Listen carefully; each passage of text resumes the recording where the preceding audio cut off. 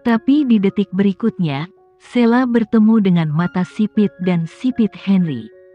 Dia mengubah wajahnya tiba-tiba, dan dia memiliki temperamen seperti itu.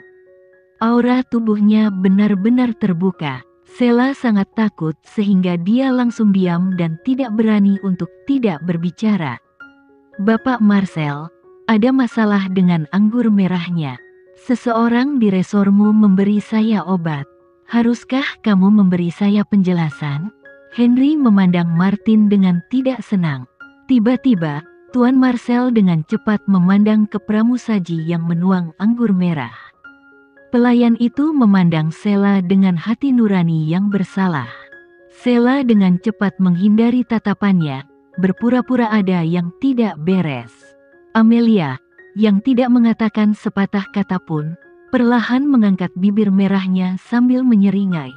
"Tuan Marcel, pelayan ini menangani anggur merah, tapi pelayan tidak punya alasan atau berani menambahkan obat ke dalam minuman, kecuali ada yang menginstruksikan. Saya percaya bahwa hanya dengan menginterogasi pelayan ini dengan hati-hati, kita akan tahu siapa yang ada di balik layar." Tuan Marcel berkata dengan cepat, "Kemarilah, panggil pelayan ini, kunci dia, dan lakukan interogasi yang baik." Berbicara tentang Marcel, melihat ke Henry lagi, "Tuan Mahendra, jangan khawatir, aku pasti akan memberimu penjelasan tentang masalah ini." "Baik." Henry meraih tangan Amelia langsung ke atas. Ekspresi Maya marah, dan Henry telah meminum obatnya, dan sekarang dia menarik Amelia ke atas. Apakah karena dia ingin tidur dengan Amelia? Tidak, obat ini diberikan olehnya, dan dialah yang harus tidur bersamanya. "Henry, tunggu aku." Maya mengikuti ke atas. Di koridor, Henry dan Maya datang ke pintu kamar. Tetapi Amelia tiba-tiba berhenti dan menatap Henry. Mata gadis itu yang jernih dan hancur berkilauan dengan ketajaman, dan Henry berhenti. "Amelia, ada apa denganmu?" "Henry, Maya dan Sheila memberimu obat. Tahukah kamu lebih awal, tapi kamu masih meminumnya?" Dia tidak mengatakan kalimat interrogatif, tapi kalimat afirmatif. Dia sudah bisa menebaknya. Henry tahu bahwa semua ini tidak bisa disembunyikan darinya. Dia melangkah lebih dekat padanya. Matanya yang sipit terbakar nafsu panas. "Amelia, ini tidak penting. Yang penting aku merasa buruk sekarang." Amelia sudah merasakan panasnya suhu tubuhnya, dan dia sepertinya terbakar. Dia benar-benar memberikannya untuk dirinya sendiri. "Ini gila, Henry. Apa yang ingin kamu lakukan?" "Amelia, aku menginginkanmu," Henry berkata dengan suara rendah. Amelia mengulurkan tangannya untuk melepaskan telapak tangannya yang besar. "Henry, kamu terlalu hina. Kamu ingin menggunakan metode ini untuk memaksa saya." Saat ini suara Maya terdengar, "Henry." Maya mandi secepat mungkin dan berganti dengan gaun suspender panjang. Kulitnya yang putih terbuka ke udara, memancarkan rayuan. Sekarang dia menatap Henry dengan mata yang bersemangat dan lembut. Henry mencengkeram erat pergelangan tangan ramping Amelia dan menatapnya. "Amelia, lihat, seseorang sedang menatapku sekarang, jadi kamu harus memelukku erat-erat dan jangan melepaskan tanganku." Wajah Amelia menjadi pucat, dan kemudian dia perlahan mengulurkan tangannya untuk meraih telapak tangannya Henry.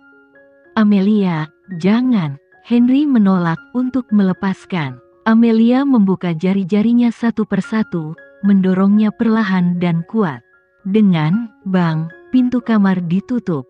Dia menutup pintu, "Tinggalkan dia di sini sendirian."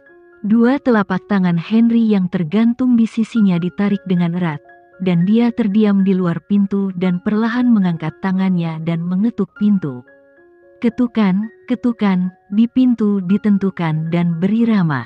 "Amelia, kamu tidak akan membuka pintu, itu tidak masalah. Saya akan berdiri di luar pintu dan mengetuk pintu malam ini sampai kamu membukanya, oke?" Amelia di kamar mendengar ketukan di pintu. Dia meletakkan kepalanya di tempat tidur, menekuk lutut, dan duduk di karpet dengan lutut terlipat. Dia tidak akan berkompromi. Orang di luar adalah ahli dalam memainkan kekuatan. Faktanya, dia tidak buruk dalam memainkannya. Dia menekan setiap langkah dan mengarahkan kekuatannya padanya. Amelia, aku merasa tubuhku panas sekali. Obatnya akan keluar, dan semakin tidak nyaman. Aku sungguh merindukanmu. Suhu tubuh Henry sangat panas, dan bahkan setiap napas terasa panas, jadi obat yang didapat Sheila secara alami adalah yang terbaik. Dia menggulung jakunnya ke atas dan ke bawah, mencoba menekan panas di tubuhnya, tetapi kepalanya mulai melonjak, semua seperti dia. Obat ini seperti cermin bagi hati, dan hal pertama yang muncul adalah wanita yang paling kamu inginkan dalam hidup. Obsesi terdalam. Tuan muda, apakah Anda baik-baik saja? Kevin bertanya dengan cemas di luar pintu. Kevin juga melihat ke pintu tertutup kamar di depannya. Dia merasa tuan mudanya benar-benar bermain kali ini. Saat ini, Maya tidak bisa menunggu. Dia bergegas dan memeluk erat pinggang halus Henry dari belakang. Henry, Amelia tidak menginginkanmu. Aku menginginkannya. Jantungku berdebar karena kamu. Jika kamu tidak percaya, sentuhlah, hatiku berdebar sekarang. Di dalam ruangan, Amelia bisa mendengar suara di luar pintu dengan jelas. Maya ini hendak pindah. Jika ada tempat tidur di luar, dia mungkin sudah menerkam Henry. Ah, teriak Maya lembut kali ini. Henry, kamu menyakitiku. Amelia dengan cepat mengangkat tangannya dan menutupi telinganya. Dia tidak mendengarkan. Tidak peduli apa yang dia lakukan dengan Maya sekarang, dia tahu bahwa dia sengaja, dengan sengaja membangunkannya, dengan sengaja memaksanya. Ah, teriak Maya di luar lagi, dengan kegembiraan dan kegembiraan. Henry, kamu bawa aku kemana? Kenapa kamu tidak datang ke kamarku? Kamarku di sebelah. Henry di luar membawa Maya pergi. Dia perlahan-lahan melepaskan tangannya, dan tidak ada suara di luar. Dia pergi bersama Maya. Dia pernah satu tempat tidur dengan Maya. Apakah ini akan menjadi yang kedua kalinya sekarang? Amelia mengulurkan tangan kecilnya dan menekan jantungnya. Saat ini, tangannya terasa hangat. 1 tetes, 2 tetes, dan 3 tetes darah mengalir dari hidungnya. Dia mimisan. Amelia tahu bahwa pengaruh preksnya telah terjadi lagi. Dia mengambil tisu itu untuk menyeka darah di bawah hidung dan tangan, lalu membuang tisu itu ke tempat sampah. Dia tahu bahwa semua racun preks lama telah menyebar, dan dia membutuhkan darah Maya. Karena itu, Henry akan terlibat dengan Maya seumur hidup. Mata Amelia panas, dan air mata jatuh. Ruang sunyi bergema dengan tangisannya yang tak tertahankan, sangat sedih. Tidak tahu kenapa menangis, tiba-tiba, suara magnet bernada rendah terdengar di telinga. Amelia tiba-tiba mengangkat matanya, dan tubuh tinggi dan lurus berdiri di depannya. Untuk sesaat, dia menghantam bagian bawah matanya yang panas dan disayangi. Henry di sini. Dia tidak membawa Maya pergi dan menyelinap ke kamar. Dia ingat bahwa dia telah mengunci pintu kembali, dan dia benar-benar masuk. Bagaimana kamu bisa masuk? Henry memegang kabel kecil di tangannya. Gunakan ini, Amelia. Sejak aku bertemu denganmu, aku hampir menjadi ahli dalam membuka kunci, dan sekarang tidak ada pintu yang bisa menghentikanku. Jadi Amelia, lain kali kamu menutupku di luar pintu, saya akan masuk sendiri. Henry tahu segalanya segera setelah dia mempelajarinya. Dia tidak berharap dia memiliki bakat untuk membuka kunci. Awalnya dia akan mengetuk pintu dengan sabar. Jika dia tidak bisa mengetuk, dia membuka kunci sendiri dan masuk. Amelia menatap Henry dan tertawa terbahak-bahak. Amelia perlahan-lahan berjongkok, mengulurkan telapak tangannya yang besar dan meremas wajah kecilnya. Amelia, katakan padaku sekarang, untuk apa kamu menangis sekarang? Amelia menyentuh hatinya, sakit. Apakah itu menyakitkan bagiku? Ya, Henry mendengus pelan, yang dianggap sebagai respon. Dia tidak menarik tangannya kembali, ujung jarinya yang kasar dengan lembut mengusap otot-otot halusnya sekali. Amelia memalingkan wajahnya secara tidak wajar.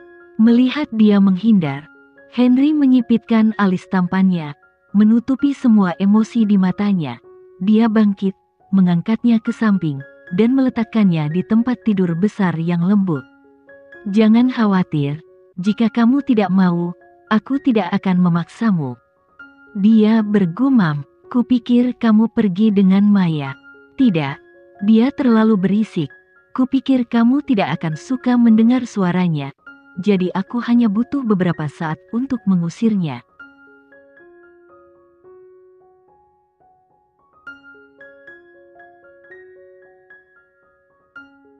Sekian dulu ya video kali ini, kita lanjutkan lagi videonya di lain waktu. Oh iya, bagaimana menurut kalian? Semoga bisa sedikit menghibur kalian semua. Untuk teman-teman yang baru nonton, jangan lupa subscribe ya, hehehe. Dan kalau teman-teman ada yang ingin gabung langganan, bisa langsung gabung saja untuk dapat fitur yang menarik dan sedikit membantu Mimin. Terima kasih banyak sudah menonton, sampai jumpa lagi, bye.